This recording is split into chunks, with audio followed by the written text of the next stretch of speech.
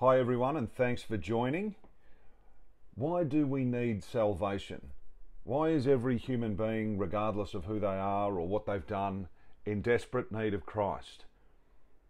Today we're going to go through Romans chapter 1, where Paul doesn't just introduce the gospel, he explains why none of us can escape the truth that we are all guilty and in need of a saviour. Now this message is for everyone, whether you're religious or not, because the consequences are eternal. So stick with me as we dive into Romans 1 and uncover the foundation of why the gospel is the only answer. And please watch to the end before adding comments, as it's important we analyse the full chapter first. If you've watched the video till the end, by all means I'd love it if you'd throw a comment in there and give me your thoughts if you think I've missed something, or maybe if you think something isn't correct, feel free to throw it in the comments, but I would really appreciate if you watched all the way through first. We'll start with Romans chapter 1, verses 1 to 2. Paul, a servant of Jesus Christ, called to be an apostle, separated unto the gospel of God, which he had promised afore by his prophets in the Holy Scriptures. So right from the opening verse, Paul establishes his unique apostleship and the fact that he has been separated specifically for the gospel of God. His ministry differs from the other apostles in focus and timing, being particularly focused on the gospel of grace, which we will see as we move through Romans. While the gospel of grace was revealed through Paul, it was not entirely separate from God's promises in the Old Testament. The coming of Jesus and the work of salvation were always part of God's plan, and the prophets foretold this. However, the full revelation of grace, especially to the Gentiles, or to those people who were not Jews, was a mystery that wasn't fully understood until Paul's calling. Now, these opening verses lay the foundation for Paul's argument that salvation by grace through faith is the fulfillment of God's promises, and it sets the stage for what he will explain in detail in the rest of Romans. If we move to verse 3, concerning his Son Jesus Christ our Lord, which was made of the seed of David according to the flesh. So here Paul's making it clear that the gospel of God, which is the good news, gospel means good news. This is the gospel of God, is centered entirely on Jesus Christ. Jesus is the focal point of both the gospel of the kingdom, which Jesus preached during his earthly ministry, and of course on the gospel of grace, which Paul preached, although the messages between the kingdom, the gospel of the kingdom and the gospel of the grace of God are distinct. Which was made of the seed of David according to the flesh. This emphasizes Jesus' human lineage, fulfilling the Old Testament prophecies that the Messiah, or the Saviour, would come from the line of David. This is spoken about in 2 Samuel chapter 7 and verses 12 to 16. According to Christ's human nature, Jesus was born into the royal family of David, which affirms his right to the throne of Israel in the promised coming kingdom, which was promised to Israel in the Old Testament as a covenant, an everlasting covenant. This reference to David connects Jesus to the promises made to Israel, showing that he is the rightful king. However, this is only one aspect of who Jesus is, as Paul will show in the very next verse. We'll look at verse 4. And declared to be the Son of God with power, according to the Spirit of holiness by the resurrection from the dead. So this verse here shifts from Jesus' human nature to his divine or his godly nature. And declared to be the Son of God with power. Though Jesus is the seed of David according to the flesh, according to his body, he is also the Son of God, which was demonstrated with power through his resurrection when he was risen from the dead. The resurrection is the key event that validates his divine authority and power. According to the Spirit of holiness. Now this phrase here highlights Jesus' perfect, sinless life and the fact that his ministry was empowered by the Holy Spirit. So while Jesus is fully human, he's also holy, set apart from sin, filled with the power of God. This contrasts with his human lineage and shows that Jesus is not just the son of David, but also the Son of God. The next phrase is by the resurrection from the dead. The resurrection is the ultimate proof of Jesus' divinity. While Jesus was always the Son of God, the resurrection is what publicly demonstrated his power and divine nature so that we could all see. It is the event that declares Jesus as Lord and Saviour, establishing the basis for the gospel of grace that Paul is about to preach and that Paul preached. Jesus' victory over death is the cornerstone of salvation by grace. Let's have a look at Romans 1 verse 5. By whom we have received grace and apostleship for obedience to the faith among all nations for his name. So by whom we have received grace and apostleship. By whom, well, that obviously refers to Jesus. Yeah? It's by Jesus Christ. It's through Jesus that Paul and others receive both grace and their apostolic calling. Now, the word grace refers to the undeserved, unmerited favour of God that Paul received. We know now that has been offered to us. It's a reminder that everything, including his calling and his salvation, comes from God's grace. If you know anything about Paul, his name was originally Saul. He was a Pharisaic Jew. He was killing Christians, persecuting the early church, and he was radically transformed. Jesus showed himself to Saul on the road to Damascus and converted him. Apostleship. Paul was specifically called to be an apostle by Christ. Okay? It was Jesus Christ that revealed himself to Paul. His apostleship was unique in that it was not part of the original 12, but was directly revealed by the risen Christ. This calling was distinct to spread the message of grace and bring the gospel to the Gentiles for obedience to the faith. What does this mean? Well, the purpose of this grace and apostleship is to bring people to obedience to the faith. This phrase means obedient belief or faithfulness to the gospel. Now, this gospel isn't just intellectual belief, which could be, yes, I believe in Jesus, I believe he existed, or, yeah, I know that he died on the cross and he rose again and all that sort of stuff. But look, the devil believes that. Everyone saw that happened. But it involves obedience, responding in faith to the message of Jesus Christ. Why did he die on the cross? Was it an accident or was it very deliberate? It was very deliberate. It was done so that he could pay for sin. All right, which we'll see throughout Paul's letters. Trusting Christ, not trusting yourself and your good works. All right, that's what the obedience to the faith is. It's trusting Christ, not trusting yourself and your own good behaviour or your own good works or your own merit. Paul's goal is to lead people to believe and obey the gospel of grace, which doesn't require works of the law, but involves a wholehearted response to the finished work of Christ. Among all nations. Well, this is a key phrase that reflects Paul's unique mission. His apostleship was limited to Israel. His apostleship wasn't limited to Israel, but was intended to reach all nations, both Jew and Gentile. This universal scope of Paul's message is part of what sets it apart from the gospel of the kingdom, which was primarily focused on Israel. And we know that some of Jesus' last words while on earth was to tell his disciples to go and preach this gospel of the kingdom. But that was prior to the revelation being given to Paul. So once Paul got given this gospel, the gospel of the grace of God, he then went and explained this to all of the rest of the disciples, and they were to then preach the same gospel as what Paul was preaching, rather than the gospel of the kingdom. We'll see that again later. Paul's mission to the Gentiles, which is all of the other nations, was a new revelation that came through his ministry and reflected the inclusion of non-Jews in God's plan of salvation under the gospel of grace. Jesus said throughout his ministry, "Go not into the way of the Gentiles. I am come but to the lost sheep of the house of Israel."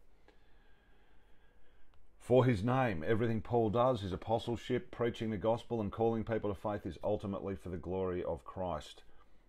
Paul is preaching for the sake of Jesus' name, to spread his fame and honour, not for his own gain. If we look at verse 6, among whom are you also the called of Jesus Christ? Among whom? Paul has just spoken about his mission to bring obedience to the faith among all nations in verse 5. The phrase among whom refers to the nations, as well as Jews who have come to faith. Are you also the called of Jesus Christ? Paul is specifically addressing the believers in Rome who are part of the called, those who have responded to the gospel message. This shows that the people he is writing to, which is in this case mostly Gentiles, are included in God's plan of salvation. They are now part of this new work that Christ is doing under the gospel of grace. The term called refers to those who have been chosen by God and have responded to the message of salvation by faith. Salvation by grace through faith. This includes everyone who believes in Christ, regardless of their background. Jew, Gentile, no difference. 1 Timothy 2:4, who will have all men to be saved and to come unto the knowledge of the truth. 2 Peter 3:9, the Lord is not willing that anyone should perish, but that all should come to repentance. Now, this shows us here that God's offer of salvation is definitely universal. It's open to everyone. Not everyone's going to accept it. Some people will, some people won't. It's up to individuals to respond to his call by faith. There's no limitation placed on who can or who can't be saved. There is a heresy going around. It's been around for a long time. It's called Calvinism. It was created by a guy called John Calvin. It's obviously why it's called Calvinism, and that teaches that God has predestined. He's already determined where certain individuals are going, whether they're going to be saved or not. There's nothing you can really do about it. God just specifically chooses these people out, and that's just the way it is. And they chose me to salvation, but they chose you to death and damnation. And they call this doctrine unconditional election. It's a false teaching. It's a lie. And what those teachers do, or what John Calvin did, is just base their understanding on a small handful of erroneous interpretations of Scripture. But in any case, salvation is available to everyone. That's the bottom line. To all that be in Rome, beloved of God, called to be saints, grace to you and peace from God our Father and the Lord Jesus Christ. Well, to all that be in Rome. Paul's addressing this letter to the believers in Rome, which would have included both Jews and Gentiles. This shows that the gospel he is preaching is for all who have come to faith regardless of their background. Beloved of God. Paul reminds the Roman believers that they are loved by God. This phrase emphasizes the deep personal relationship that God has with all who put their trust in him. It is a reassurance of God's affection for his people, for those who trust him for their salvation. Called to be saints. The word saints means holy ones or set apart. Paul is saying that the believers in Rome are called to be holy, set apart for God. This calling isn't exclusive to just a few, but applies to every single believer. It reflects the idea that every believer is called to live a life that reflects God's holiness. It doesn't mean that we're going to be perfect, right? Or that we will one day be perfect in our flesh bodies. Okay? That's not how it works. In fact, it's far from it. But what the Holy Spirit does is he does a work inside the believer, and holiness itself stems purely from putting your trust in Christ, his finished work on the cross, and believing the gospel. That makes you holy. That justifies you in itself. Christ himself justifies you. It's also important to point out that this calling is not limited to just a small group. Once again, same as with the predestination earlier. God calls all people to salvation and holiness, and those who respond by faith are considered saints. This again contrasts with the Calvinist idea of predestination, where one certain person or only certain people are chosen for salvation. Grace to you and peace from God our Father and the Lord Jesus Christ. Well, Paul, he regularly opens up his letters with blessings of grace and peace. Grace refers to unmerited favour of God, the foundation of Paul's gospel message. Believers are saved by God's grace, not by works, not by anything that they do, not by being a part of so-and-so church or not. It's irrelevant. Peace refers to the reconciliation and harmony between believers and God that comes through Christ's sacrifice. This is the peace that results from salvation, peace with God and peace with the community of believers. Both grace and peace come from God the Father and Jesus Christ, showing the unity of the Father and the Son in providing salvation. Verse 8. First, I thank my God through Jesus Christ for you all, that your faith is spoken of throughout the whole world. Or first, I thank my God through Jesus Christ for you all. Paul begins by expressing his gratitude to God for the believers in Rome. Notice how Paul gives thanks through Jesus Christ. This shows that Jesus is the mediator between God and us, humanity. For there is one God and one mediator between God and men, and that is the man Jesus Christ. 1 Timothy 2:5. To all the Catholics and Orthodox out there, I don't mean to pick on you, but there is no praying to dead people. There is no praying for dead people.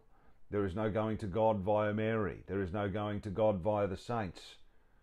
Right? There is only one way to God, and that is directly through Jesus Christ. This is what Paul taught. This is what the scripture says. I don't care what certain people in your church or the tradition have come up with. This is not the truth. The truth is in the scripture, and it was revealed directly through the Apostle Paul. It's not up for argument. Everything Paul does, including offering thanks, is done through Christ, emphasizing his central role in our relationship with God. That your faith is spoken of throughout the whole world. Well, Paul praises the Roman believers for their strong faith, which has become known and celebrated throughout the Christian world at the time. This tells us that their faith was visible. They were living out their faith in a way that was obviously evident to others. They were rejoicing. They've been set free from sin. They've been saved. Their faith was not hidden. It was not private. It was so impactful that obviously people must have been talking about it far and wide. It was spreading. This is a great example of how a believer's faith can influence others and glorify God even in the larger world. Verse 9, for God is my witness, whom I serve with my spirit in the gospel of his Son, that without ceasing I make mention of you always in my prayers. So for God is my witness, Paul's really emphasizing here the sincerity and truth of what he's about to say. By calling on God as his witness, he shows that his actions and intentions are before God, who knows his heart. He's being open before God. It's a way of underscoring that what follows is not just empty words or flattery, but it's genuine, what he's about to say. Whom I serve with my spirit. Paul's service to God isn't just outward or physical, it's spiritual and it's heartfelt. He's committed to serving God with his whole being, from his spirit, the deepest part of who he is. This reflects Paul's total dedication to the gospel of Jesus Christ. It also shows that Paul's service isn't just about following religious rituals and external practice. In fact, it's got nothing to do with any of that. His service to God flows from his inner being, driven by love, the love of Christ, and a deep sense of purpose in preaching the gospel of God's Son. In the gospel of his Son, Paul serves God through the gospel of Jesus Christ. The good news that Jesus died, was buried, and rose again for the salvation of mankind. Right? This is 1 Corinthians 15, 1-4. This here is the gospel. Christ's death, burial, and resurrection as payment for sin, by which you are saved. If you believe that, if you stand on that truth, you are saved. That's not, some people believe that to suggest that you're saved would be arrogant. How dare we suggest that we're saved? This is not Islam, where their religion really is that you have no right to decide whether or not you are saved. Allah determines that according to their religion. Regardless of how good or bad you are, it's up to what mood he's in on the day. This is the opposite of what the Bible teaches. God promises us salvation through Christ. Trust in his finished work. It's as simple as that. Anyone can understand it. Anyone can accept it. Paul's whole life is dedicated to proclaiming this gospel, which is distinct, as we've spoken about before, extremely distinct from the gospel of the kingdom that was preached to Israel. The gospel of the kingdom required works, repentance, water baptism. You had to keep the commandments. Jesus told them to keep the commandments. Peter said to keep the commandments. We are not keeping the commandments here because we have the revelation of the mystery. The gospel of the grace that Paul preaches is centered on the finished work of Christ, and his service to God is deeply rooted in making this message known to both Jews and Gentiles. That without ceasing I make mention of you always in my prayers. Well, Paul emphasizes his constant prayers for the Roman believers. Does he sit there and pray to Mary? Does he go and pray to dead people? No, he prays directly to Christ. His deep care and concern for them are evident in how frequently he prays for them, even though he hasn't yet visited Rome. This shows Paul's heart for the churches and his dedication to interceding for his fellow believers. His prayers are a reflection of his love for the body of Christ and his commitment to their spiritual growth. Verse 10, making request, if by any means now at length I might have a prosperous journey by the will of God to come unto you. Well, Paul continues the theme here from the previous verse where he mentions praying for the believers in Rome. He adds the part of his prayer includes a specific request to visit them. He has a deep desire to be with the Roman believers in person, and he's been praying about it for some time. If by any means now at length I might have a prosperous journey. This phrase expresses Paul's longing to visit the Roman church, showing that he has been wanting to make this journey for a while, but has faced delays. It emphasizes his persistent desire and effort to make it happen. I might have a prosperous journey, he says. Paul prays that his journey to visit the Roman church will be successful. He's asking for God's guidance and blessing on his travel plans. He's not doing a Kenneth Copeland job here or a Jesse Duplantis, where he's asking for a private jet and $30 million jet to move around. The word prosperous here doesn't necessarily mean material prosperity, but a successful and smooth journey according to God's will. By the will of God, Paul is careful to acknowledge that his desire to visit Rome will only happen if it is God's will. He doesn't just presume that his plans are automatically going to align with God's purpose, but he submits his desires to the will of God. This shows Paul's humility and recognition that even his plans for ministry must be subject to what's God's wills. This attitude reflects a deep understanding that God is sovereign and that Paul's travel and ministry are ultimately in God's hands. Verse 11, for I long to see you that I may impart unto you some spiritual gift to the end you might be established. All right, so for I long to see you, well, he's got a deep desire to visit the believers in Rome. This longing isn't just about some kind of social connection. It's rooted in his pastoral heart, his desire to speak the truth to these people, minister to them. Despite not having founded the actual church in Rome, Paul feels that a strong connection and responsibility towards those believers, which highlights his commitment to the body of Christ no matter where they are. That I may impart unto you some spiritual gift.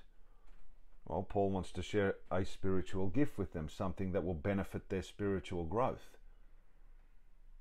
It's not trying to get them to speak in tongues or roll around the floor like they do at these concerts in the modern day. This is ridiculous. Okay? Something that will benefit their spiritual growth. I love the way these people roll around and speak in tongues and that, and they don't even know the gospel. They don't even know what saves them. How's that a spiritual gift? It's a lie. It's a deception. Okay? This gift that Paul's talking to is likely a teaching, an encouragement, some kind of spiritual wisdom, which his books and letters are full of, that would help them grow in their faith, help them be grounded in the truth. He's not speaking about material gifts, but about spiritual resources that would build them up in the Lord. This phrase reflects Paul's desire to equip the Roman believers with something that strengthens them spiritually, helping them to better understand their faith, better understand God's plan, and live it out more fully. To the end you might be established. Well, Paul's ultimate goal is to see the Roman church established, meaning he wants them to be strengthened and firmly grounded in their faith. He desires for them to be stable and mature in their walk with Christ, not easily shaken or led astray. The word established refers to being solidly built up in faith, having a strong foundation, spiritually mature. Paul's ministry wasn't just about like how many conversions, how many people can we get in through the door so that we can get tithing or all this kind of rubbish that the churches do today. It was about spiritual growth and stability. That is, that I may be comforted together with you by the mutual faith, both of you and me. That is, Paul's clarifying what he meant in the previous verse. He isn't only coming to Rome to impart something to them, but also he wants to actually receive something in return. What? Tithes? Money? No. He's making it clear that this isn't a one-sided relationship. He desires a mutual benefit from their time also, that I may be comforted together with you. Paul recognises that his visit to the Roman church is going to bring him encouragement and comfort as well. He understands that fellowship among believers is a two-way street. Even though he's an apostle, he still finds comfort and encouragement in the faith of other believers. This humility shows that Paul didn't view himself as above them, but just as a fellow believer in need of support just like them. The term comforted here can also mean encouraged. Paul is looking to be strengthened and uplifted by the Roman church, just as he hopes to do for them. By the mutual faith, both of you and me. Well, this phrase emphasises the idea of shared faith. Paul and the Roman believers share the same faith in Christ, and that common faith is a source of mutual strength. It highlights how the faith of believers edifies one another, no matter who you are, whether you're an apostle, a teacher, a new believer. Mutual encouragement is a powerful part of the Christian fellowship. Paul recognises that the faith of others can uplift, challenge, and inspire. Even as an apostle, he values the faith of the Roman believers, knowing that they can strengthen each other in their shared walk with Christ. Verse 13, now I would not have you ignorant, brethren, that oftentimes I purposed to come to you, but was let hitherto, that I might have some fruit among you also, even as among other Gentiles. Now I would not have you ignorant, brethren. Well, Paul is making sure that the Roman believers understand that he has been wanting to visit them for a long time by saying, I would not have you ignorant. Paul's emphasising that he doesn't want them to understand his absence or think he wasn't interested in them. He wants to clear up any potential confusion or any doubt. Oftentimes I purposed to come to you, but was let hitherto. Well, Paul explains that he had many times planned to visit them, but something always prevented him from doing so. The phrase, but was let hitherto, means he was hindered or prevented from doing something. This could have been due to circumstances, ministry work elsewhere, or maybe divine intervention, because Paul was given revelation. So he doesn't really go into detail about those reasons. But this does show Paul's determination to visit them, even though his plans had been interrupted or delayed. His desire to visit wasn't just a passing thought, he had a clear purpose of going, that I might have some fruit among you also. Or Paul's desire to visit the Roman church was to bear spiritual fruit. He wanted to be productive in his ministry among them, just as he had been in other places. The fruit that Paul refers to likely means converts, spiritual growth, and encouragement within the church, helping them grow in faith and bringing more people to Christ. Paul's interested in building them up spiritually and seeing the results of his ministry in their lives, even as among the Gentiles. Paul makes it clear that the Roman believers, who were largely Gentiles, are not just some afterthought. He'd been fruitful among other Gentile churches, and he desires to see that same spiritual impact in Rome. This reflects Paul's mission to the Gentiles, showing that he saw the Roman church as an important part of his overall ministry. Verse 14, I am debtor both to the Greeks and to the barbarians, both to the wise and to the unwise. Well, I am a debtor. What does that mean? Paul begins by describing himself as a debtor, meaning he feels an obligation or a duty to preach the gospel. He owes them. He's a debtor. When you're a debtor, you owe. This doesn't mean that he owes money, but rather that he has a responsibility. He owes them the good news. He wants to share the good news with others. His calling to proclaim the gospel comes from God, and Paul sees it as a moral and spiritual obligation to everyone, both to the Greeks and to the barbarians. Well, in this context, Greeks refers to those who are part of the civilized Hellenistic culture, which included educated and cultured people who spoke Greek and were often seen as wise. Barbarians, non-Greeks, people who were outside the Greek-speaking world and were often viewed as uncivilized or unrefined by the Greeks, maybe the gladiators, that kind of thing. Maybe they weren't even around at that time, but people that were uncivilized. Paul is saying that he is responsible for preaching the gospel to all people regardless of their cultural or ethnic background. The gospel message is not just for one group, but for the whole world, both to the wise and to the unwise. Here, well, wise obviously refers to the educated or the intellectual bunch, while unwise refers to the simple or the uneducated people. And the gospel is very simple. You don't need to be educated to understand. In fact, the more educated that you are, the more difficult it is to understand because it is so simple. Paul makes it clear that the gospel is for everyone, whether they are highly educated or have very little knowledge at all. The gospel doesn't discriminate based on intellectual ability. Paul feels an obligation to share this message with people from all walks of life. Verse 15, so as much as in me, I am ready to preach the gospel to you that are at Rome also. So as much as in me is Paul's expressing his eagerness and determination to preach the gospel to the believers in Rome. The phrase as much as in me is means that Paul is giving everything he has, his full energy, his full commitment. He's ready to pour himself out and do everything in his power to fulfill his mission. It shows Paul's passion and willingness to serve the gospel, holding nothing back. I'm ready. Well, Paul states that he's ready. He's eager to preach the gospel. This readiness reflects his constant preparation and willingness to serve wherever God calls him to go. His heart is always focused on spreading the gospel, and he's been looking forward to this opportunity to come to Rome, to preach the gospel to you that are at Rome also. Although Paul is writing to a group of believers in Rome, he still expresses his eagerness to preach the gospel to them. This shows that the gospel isn't just for the unsaved, but is also for believers. It is a foundation of spiritual growth and maturity. Paul's goal isn't only to bring new converts to Christ, but to ensure that all believers, including those in Rome, are continually nourished by the gospel and growing in their faith. Rome was the centre of the Roman Empire, and reaching the believers there was of great importance. By stating that he is ready to preach the gospel to them, Paul highlights the strategic importance of the Roman church in getting that gospel spread further. Verse 16, for I am not ashamed of the gospel of Christ, for it is the power of God unto salvation to everyone that believes, to the Jew first and also to the Greek. Paul's boldly declaring here that he's not ashamed of the gospel of Christ. In a world where many might have been embarrassed, and many still are embarrassed, hesitant to proclaim the gospel of Jesus Christ, especially in a sophisticated city like Rome, Paul stands firm.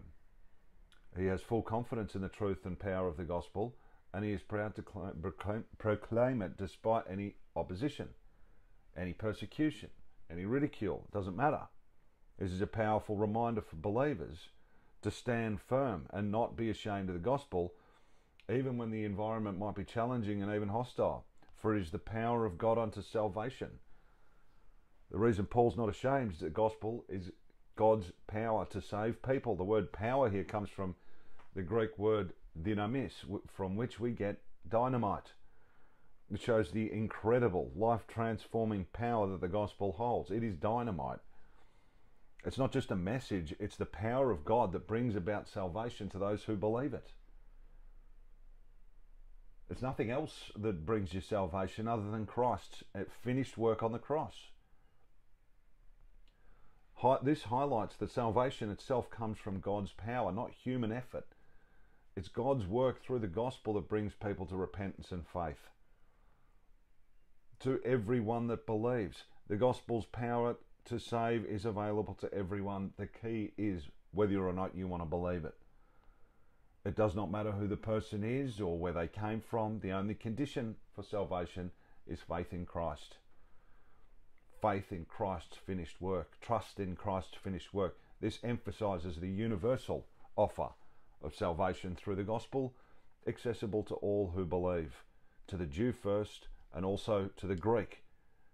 Right? Paul acknowledges here the order in which the gospel was presented. Jesus' earthly ministry was primarily to the Jews, right? The early church began with Jews in Jerusalem. This is the gospel of the kingdom. However, the gospel didn't stop there. It was also meant for the Gentiles. It was to extend to the Gentiles, to the Greeks. This phrase here reflects the fact the gospel was first preached to the Jews, which was God's chosen people through whom he revealed his promises, but it is equally available to Gentiles. Paul's ministry was focused on reaching the Gentiles, showing that God's plan for salvation extends to all people, Jew and Gentile alike. For therein is the righteousness of God revealed from faith to faith. It is written, the just shall live by faith. All right. So the word therein refers to the gospel mentioned in the previous verse. Paul is saying that the righteousness of God is revealed through the gospel. Christ's death, burial and resurrection is payment for our sin. This righteousness is not something that humans can produce on their own. It is a gift from God, made possible through faith in Christ Jesus. The righteousness of God refers to his perfect holy character and his standard of what is right. Through the gospel, God's righteousness is not only revealed, but it's also imputed to those who believe. It's put into you. It shows how sinners can be made right with God through faith, not by the works of the law. When it says from faith to faith, well, this phrase here highlights the central role of faith in receiving God's righteousness. It may mean that faith begins and ends with faith. That is, the entire process of salvation is based on faith from the moment of belief to the ongoing life of faith. Another interpretation is it refers to the idea that faith spreads from one person to another as the gospel's preached and more people come to faith. Whichever way, the point is that faith is the key to accessing God's righteousness. It's not based on human effort. It's not based on your works. It's not based on keeping the commandments. It's not based on obedience to God's law. It is entirely by faith, as it is written, the just shall live by faith. This was a quote from Habakkuk 2:4 in the Old Testament. So the Old Testament pointed to this, except it was revealed to Paul in full. This Old Testament verse declares that those who are justified or made righteous will live by faith. Paul uses this to show that faith has always been the means by which are made righteous before God, even in the Old Testament. The phrase shall live by faith emphasizes that both eternal life and the daily walk of the believer are rooted in faith. Justification means being made right with God. You want to be made right in front of God. That comes by faith. And we are justified by the faith of Christ. All right? The ongoing Christian life is also lived by continually trusting in God. Verse 18, for the wrath of God is revealed from heaven against all ungodliness and unrighteousness of men who hold the truth in unrighteousness. Well, Paul transitions here from discussing the righteousness of God revealed in the gospel in verse 17 to the wrath of God being revealed. God's wrath is holy and it's a just anger towards sin. It's revealed from heaven, showing that this is a divine response to human rebellion. God's wrath is not arbitrary or unjust, but it is the result of his righteousness and holiness in the face of human sinfulness. Against all ungodliness and unrighteousness of men, well, the wrath of God is directed towards all forms of ungodliness, lack of reverence towards God, unrighteousness, moral wrongdoing in humanity. These two terms cover both a person's relationship with God, ungodliness, and their relationship with others, unrighteousness. Ungodliness refers to people's refusal to honour and worship God properly by trusting in him alone, and just living as though God is irrelevant or it doesn't even exist, claiming to be an atheist, and this kind of stupidity. Unrighteousness refers to the moral wrongs people commit against one another, violating God's standards of right living, who hold the truth in unrighteousness. Well, this phrase describes people who suppress the truth by living in unrighteousness. They know the truth about God through creation, conscience, right, or revelation, but choose to reject it and live in a way that opposes God's standards. Okay, this is non-believers. It also refers to people who call themselves believers. These are the dangerous ones. These are the vain believers who teach others that they must do works like baptism. They must join a church. They can pray to saints. They can pray to Mary in order to get to Jesus. You know, you might see believers sitting there looking down on people out there going, oh, I'm not like those sinners. I'm not, well, look at the way that person's dressed, or look at what they're doing. You know, as though they're more righteous and holy. Extremely dangerous people. These people know about God, may appear very holy and righteous in the eyes of men, but they trust themselves rather than Christ, so they therefore hold the truth in unrighteousness. Hold means to suppress it, restrain it. These individuals deliberately suppress the truth of God in their lives by choosing to live in sin. Non-believers, well, they're just living in sin. Believers that say that they believe, you probably find that they'll pretend that they don't sin. They'll act like they don't. They'll actually, some of them actually believe that they don't sin. Very dangerous. They know what's right, but they choose to reject it, leading to God's righteous wrath being revealed. Verse 19, because that which may be known of God is manifest in them, for God has showed it unto them, because Paul is explaining why people are without excuse for their ungodliness and unrighteousness. He says there are things about God that can be known, specifically aspects of his character and nature that are evident and understandable. The phrase manifest in them means that God's existence and some aspects of his nature are clearly revealed within humanity itself. When you just look outside,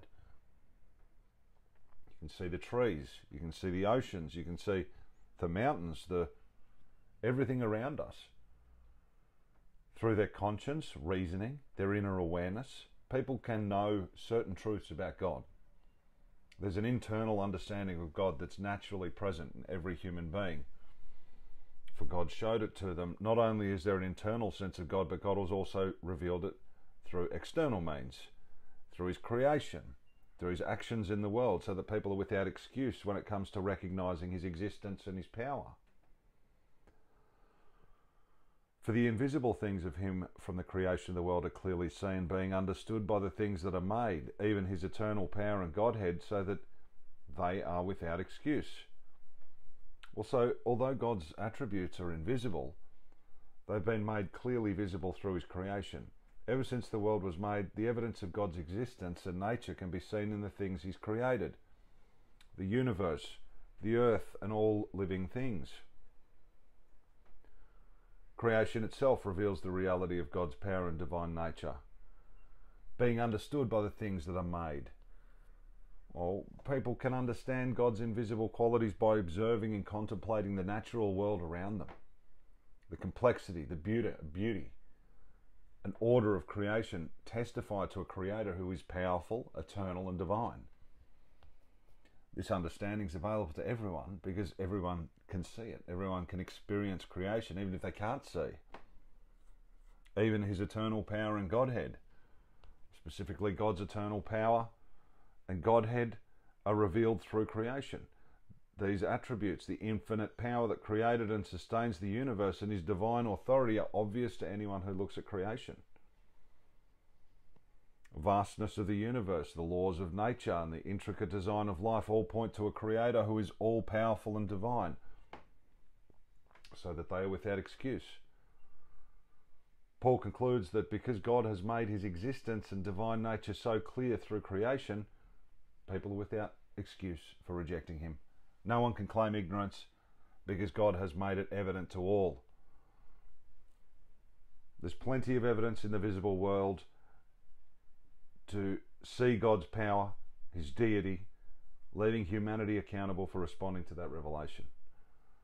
Verse 21, because that when they knew God, they glorified him not as God, neither were thankful, but became vain in their imaginations, and their foolish heart was darkened. Paul's saying that although people had the knowledge of God through creation, as explained in the previous verses, they did not respond to him properly. They had an inherent awareness of God's existence, his power and his nature, yet they chose to ignore or reject that knowledge. They glorified him not as God. Even though they knew God, they refused to honour and worship him as God. They didn't give him the glory or the reverence that he deserved. Instead of acknowledging God's rightful place as creator and sovereign, they turned away from him, living as though he was non-existent, totally irrelevant. Neither were they thankful. In addition to failing to glorify God, they were not thankful at all. They didn't recognize or appreciate God's provision and goodness, even though all of creation points to his care and generosity. So ingratitude is a sign of spiritual blindness, sign of a hardened heart, and it leads people away from the truth of God, but became vain in their imaginations. So as a result of rejecting God, people became vain, and their thoughts and reasoning empty, meaningless.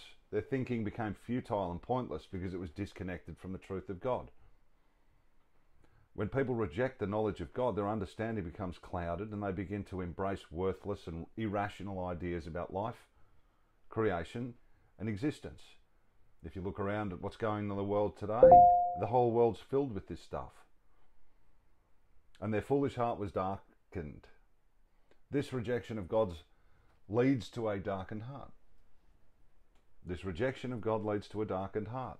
Their hearts, which should have been filled with the light of God's truth, became foolish and therefore spiritually darkened.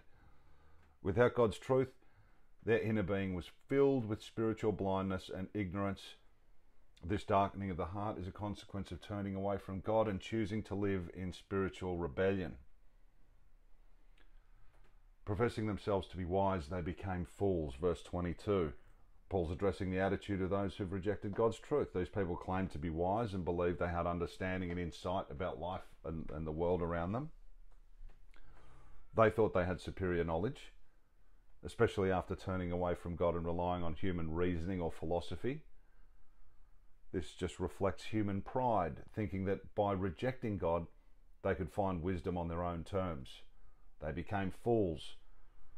Despite their claims of wisdom, Paul says that they actually became fools. Their rejection of God led them into foolishness, not wisdom. No matter how much human knowledge or intellectual ability they may have had, by turning away from God, they lost the foundation of true wisdom, which begins with the knowledge of God. The Bible often contrasts human wisdom with godly wisdom, and here Paul is showing that when people reject the source of true wisdom, which is God, they become spiritually foolish, no matter how wise they think that they are. The science community in the world is a perfect example of that. Proverbs 1:7 says, "The fear of the Lord is the beginning of knowledge, but fools despise wisdom and instruction." This reinforces the idea that true wisdom begins with acknowledging and honouring God.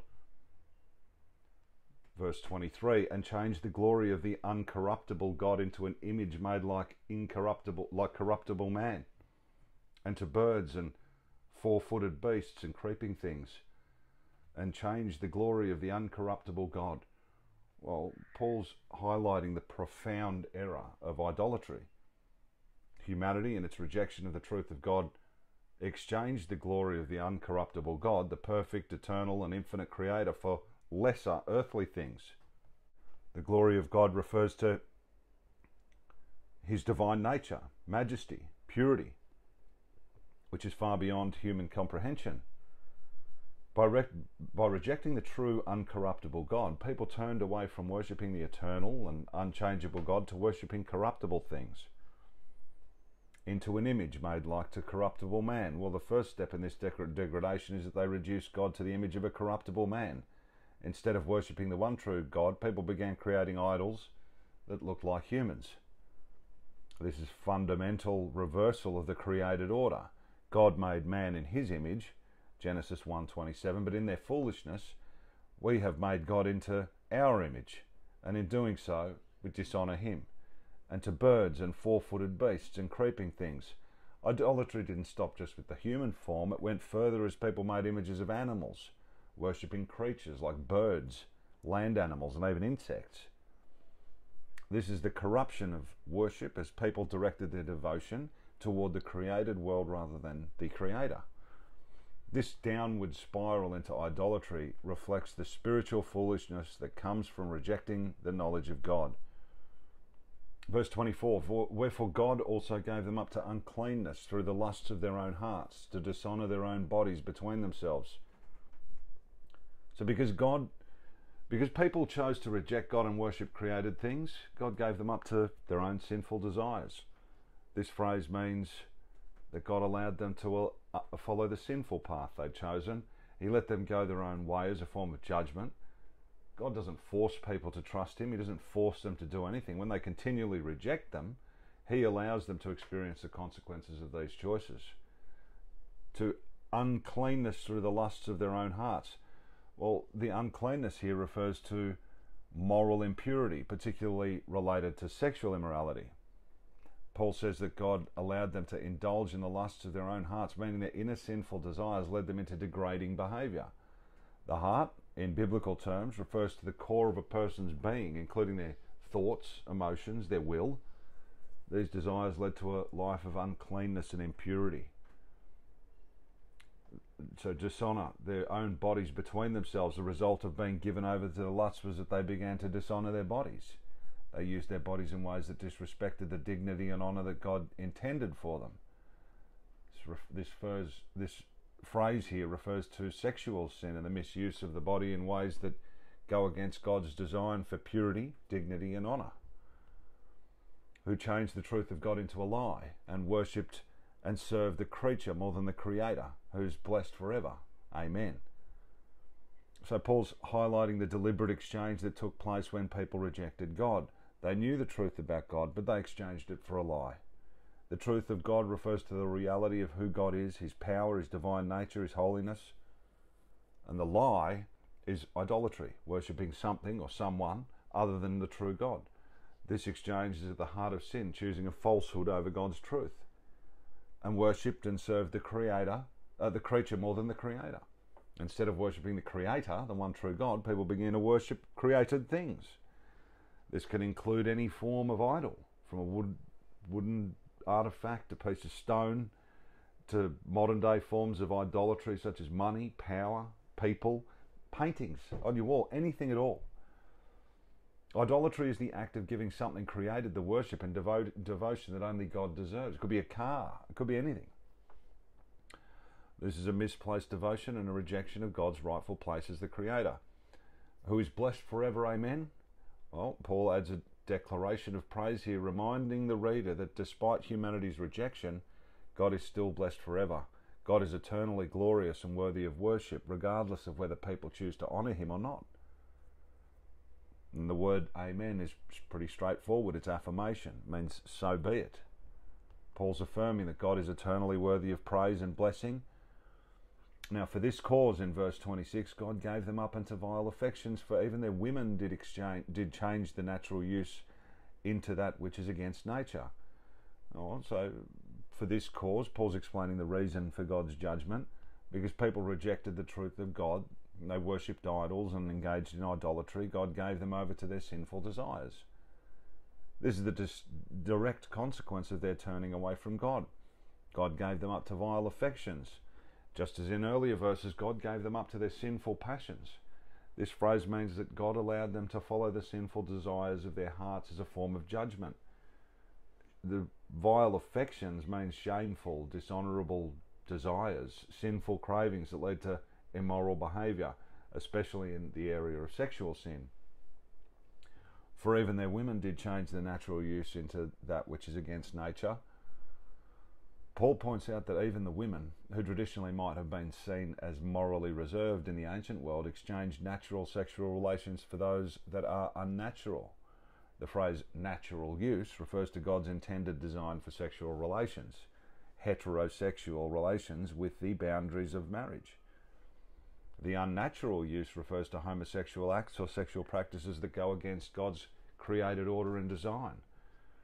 Paul's highlighting the distortion of God's plan for sexual relations when people turn away from his truth. And likewise also the men, leaving the natural use of the women burned in their lust one toward another, men with men working that which is unseemly, and receiving in themselves that recompense of their error which was meet. Paul continues from the previous verse here, describing the similar sinful behaviour of men. Just as the women exchanged natural sexual relations for unnatural ones, the man also abandoned the natural order. Leaving the natural use of the woman, well, again, Paul refers to men's abandoning God's natural design for sexual relations, which are meant to be between a man and a woman within the context of marriage.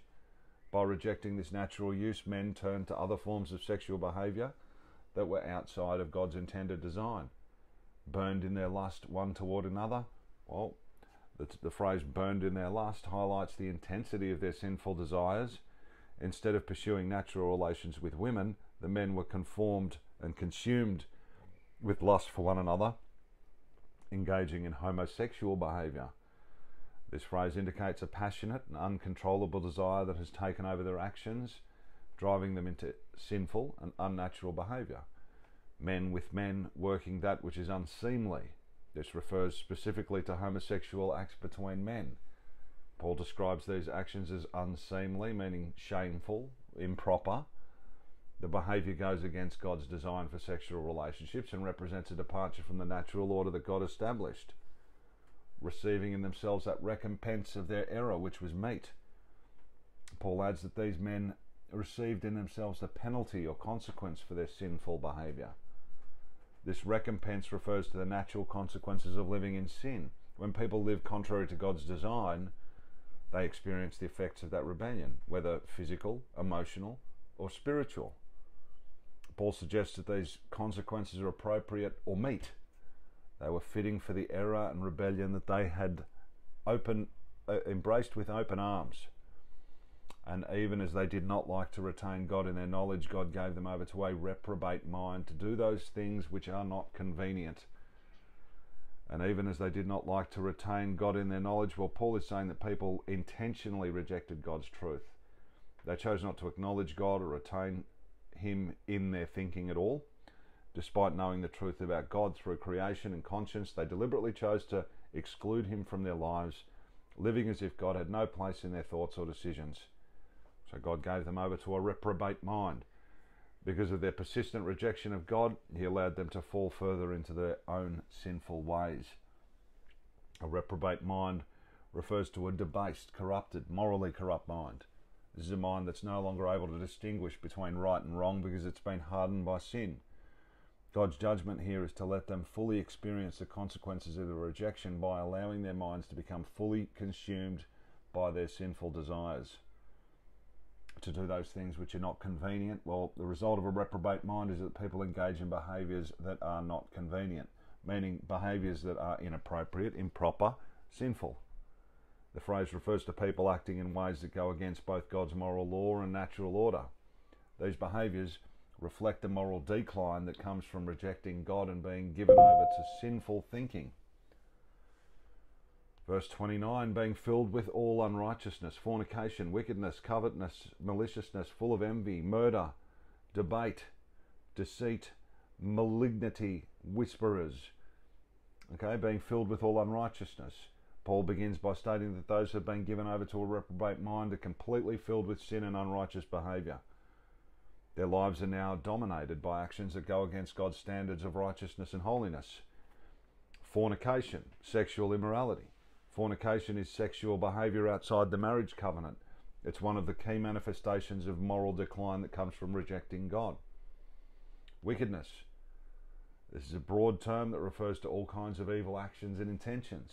It indicates that the heart's set on doing wrong with no regard for God's laws or the well-being of others. Covetousness.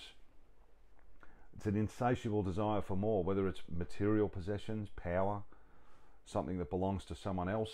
It's the greed and discontent that drives people to pursue things selfishly and often unjustly. Maliciousness.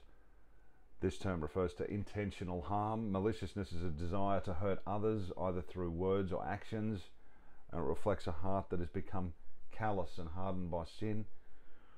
Full of envy. Envy is the resentment of others' success or possessions. It leads to bitterness and desires to see others brought down rather than rejoicing in their blessings or their achievements. Murder, well, this is an extreme manifestation of hatred and envy, the taking of another person's life. Murder is the ultimate act of violence driven by hatred, anger, jealousy. Debate, contentiousness or quarrelling, fighting.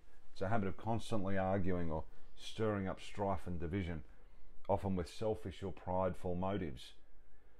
Deceit, well, it's obviously lying and dishonesty. Those who are filled with deceit seek to manipulate others and hide the truth for their own benefit. Malignity refers to ill will or cruelty. It's a deep-rooted intention to harm or destroy others, often through evil actions or words. Whisperers. This refers to gossipers, people who spread rumours and secrets in order to harm others or stir up trouble.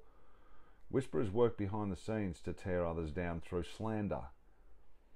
When we go to verse 30, we've got some more. We've got backbiters, haters of God, despiteful, proud, boasters, inventors of evil things, disobedient to parents. Well, backbiters are those who seek to speak maliciously or slander others behind their backs. It's a form of gossip that tears people down when they're not present, showing a lack of integrity and love for others. Haters of God, these are individuals who've got a deep-seated hostility toward God. They reject God's authority, His truth and His existence, and live in rebellion against Him. Their lives and actions demonstrate their hatred for the Creator. Despiteful refers to those who are insulting, abusive, disrespectful towards others. These people intentionally hurt others, both through words and actions, and take pleasure in doing so. Proud. Pride is an excessive sense of self-importance and arrogance. The proud person elevates themselves above others and ultimately above God. Pride leads to rebellion as people refuse to acknowledge their dependence on God or their need for His guidance. Boasters are those who continually brag or boast about themselves, their achievements, their possessions. They seek to glorify themselves rather than God, often exaggerating their own importance or abilities. Inventors of evil things, well, these are people who are creative in devising new ways of doing evil. Instead of being content with ordinary sin, they look for new forms of wickedness that they can engage in. This highlights the corrupt creativity that sin can produce. Disobedient to parents. It's a rejection of the authority that God's placed in the family. It's one of the earliest signs of rebellion. As children disrespect their parents, they often grow into adults who reject all forms of authority, including God's. This speaks to the breakdown of moral and social order that happens when family relationships are corrupted by sin. 31. Without understanding, covenant breakers, without natural affection, implacable, unmerciful. This refers to people who are lacking wisdom or spiritual insight. Despite having the opportunity to know God's truth, they become foolish in their thinking because they have rejected Him. They are morally and spiritually blind, unable to discern what's truly right and wrong. Covenant breakers, these are individuals who are untrustworthy and break agreements or promises. A covenant represents a solemn agreement, and breaking it reflects a lack of integrity and faithfulness. This could refer to breaking promises in personal relationships, businesses, or even with God. Without natural affection, this phrase describes people who have lost the natural love and care for family and close relationships. It refers to a lack of normal human compassion, such as the love of a parent would naturally feel for their child. Sin hardens the heart to the point where even the most basic forms of affection and kindness are absent. Implacable. This refers to people who are stubborn and unforgiving. They're unwilling to be reconciled, holding on to bitterness and refusing to make peace.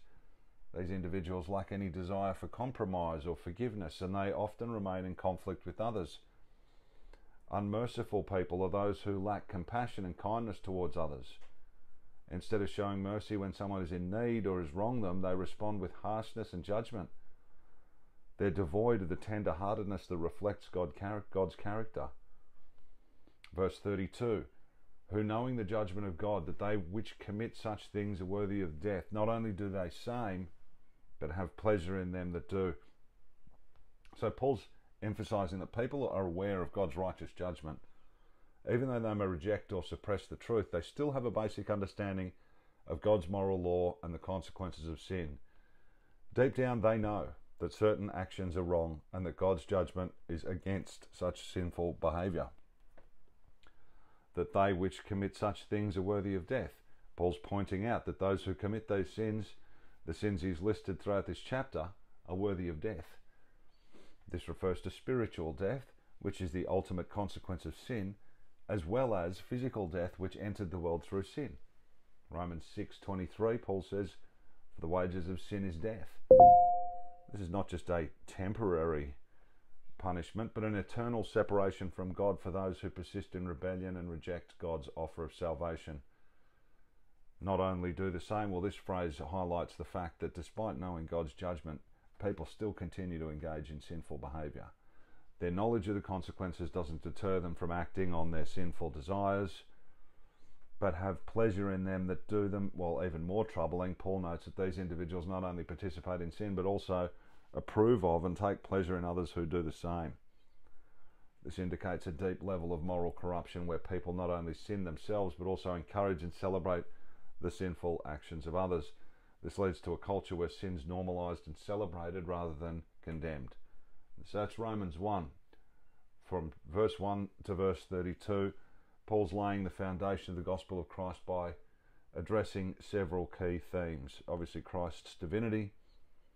Early in the chapter, Paul affirms Christ's divine nature and his role as the Son of God, declared with power by his resurrection from the dead. Paul highlights that Jesus is both fully human and fully divine, emphasizing his unique identity and authority. The universality of the gospel, Paul makes it clear that the gospel's for everyone, for both Jews and Gentiles, for the wise, the unwise, for all people regardless of their background, status or education. This demonstrates that the gospel is inclusive and salvation is available to all who believe. Human sinfulness and the need for salvation, well, from verse 18 onward, Paul paints a vivid picture of humanity's sinfulness and rebellion against God. He shows how people rejected God's truth, worshipped created things instead of the Creator, and fallen into moral degradation. By listing the various sinful behaviours, Paul is making the point that all people are guilty of sin. This is crucial because it sets the stage for the necessity of salvation through Christ. The behaviours Paul describes reflect the consequences of living apart from God, and they illustrate why we all need Christ to be rescued from the power of sin and God's righteous judgment. In essence, Paul is establishing the foundation that Christ is the divine Saviour, whose gospel is for everyone. All people are guilty of sin.